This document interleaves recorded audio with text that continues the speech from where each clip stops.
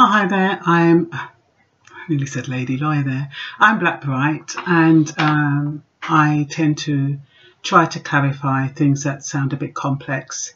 And if you have any concerns or you're worried about something, you can always run it by me. I'm not a legal advisor. I'm not an immigration lawyer, so I can only give you a rough idea how to answer you. Anyway, I can give you a rough idea, put it that way, and it might help you, and you can either determine whether or not to take it to a lawyer for more in-depth, or you can just rest it on my laurels or what I've got to say. Anyway, the reason why I decided to do a video today is largely because I came across, it's old, it's about 9 months old, but it's to do with a deportation order that resulted in thousands of deportations being cancelled. And sometimes I say to people, oh, you don't have a chance, and if you've done something wrong. I mean, if you've committed a crime, that's totally different. But provided you're just an overstayer, there could be a silver lining if the government make a mistake, as in this case. Now, this is the case of Pereira versus Sessions, and like I said, it's 9 months ago it happened. But what happened was, since 1997, they've been giving out these notice to appears. Now, notice to appears are the equivalent of summons in the UK. So I'm talking about America now. And what they've been doing is, from 1997 till 2018, they've been giving out these summons, well, notice to appears, to people who were eligible for deportation. And on it, it didn't state the date or the time or the venue of where they should appear. It just said to be stated or to be confirmed or something. Anyway, what happened was, in the case of Pereira, who's a Brazilian, he was sent this notice to appear. It didn't have no date, no time, no venue. And that was in 2006. Now, in 2007, the immigration people, they sent him a date and a time and a venue. But he had moved from that address, so he didn't receive it.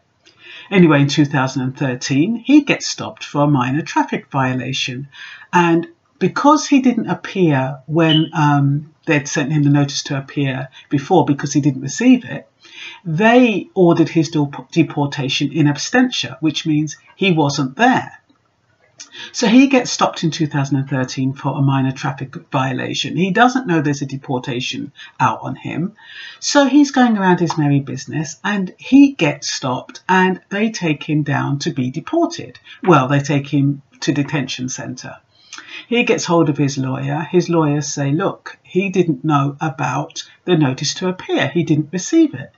And they said, well, they tried to appeal it. But apparently, because the original notice to appear did not have a date, a time and a venue, it rendered it null and void, and the judge couldn't rule on a deportation.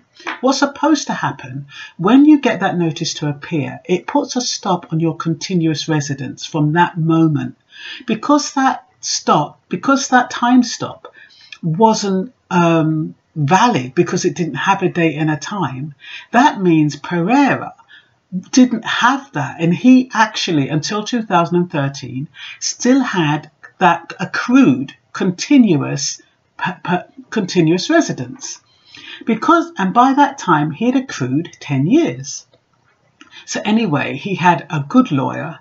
The lawyer went to the Supreme Court. It was thrown out, but in the end, the Supreme Court, 8 judges out of 9, ruled that because it didn't have the date, the time, or the venue, the judge couldn't rule, and it was invalid.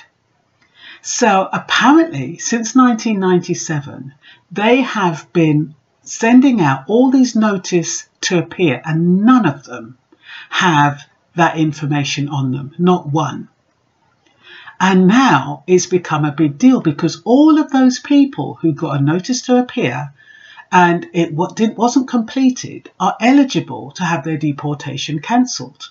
Or if they're in the country, they, you know, if they're out of the country, they're eligible to return. Can you imagine how many thousands that is? Anyway, the lawyers are having a field day. And the reason I'm bringing this up is because sometimes there's a mistake that the government make, not very often, but sometimes, and that is what lawyers depend on. They depend on these little loopholes that the government make that can put you in the right and they can hang on to. So then, because of that, because they hadn't put that date and the time and the venue, the fact that he had overstayed and the fact that he had a traffic violation had no consequence.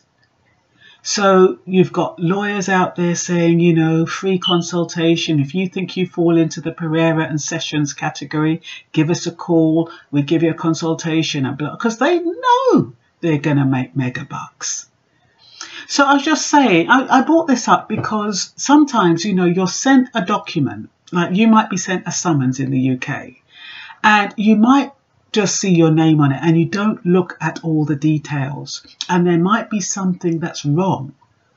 So you have to make sure, number one, the name is right. If you've got any aliases, that they're correct. You have to make sure that your date of birth is correct, that the address is correct, and also what they're alleging you have done. The crime that you've committed, they're alleging you have committed. Why they're asking you to appear.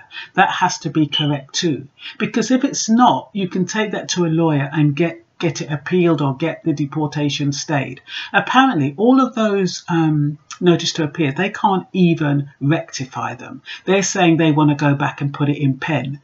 And apparently they're not allowed to do that. But you know what that made me feel? It made me feel like karma. Because you know, with people who are applying for indefinite leave to remain and all those applications, and they're not giving them a squeeze, they're not giving them a bly, they're just saying, no, if you make a mistake, that's it, you're out. It's the same principle. Now the shoe is on the other foot. Now they know what it feels like.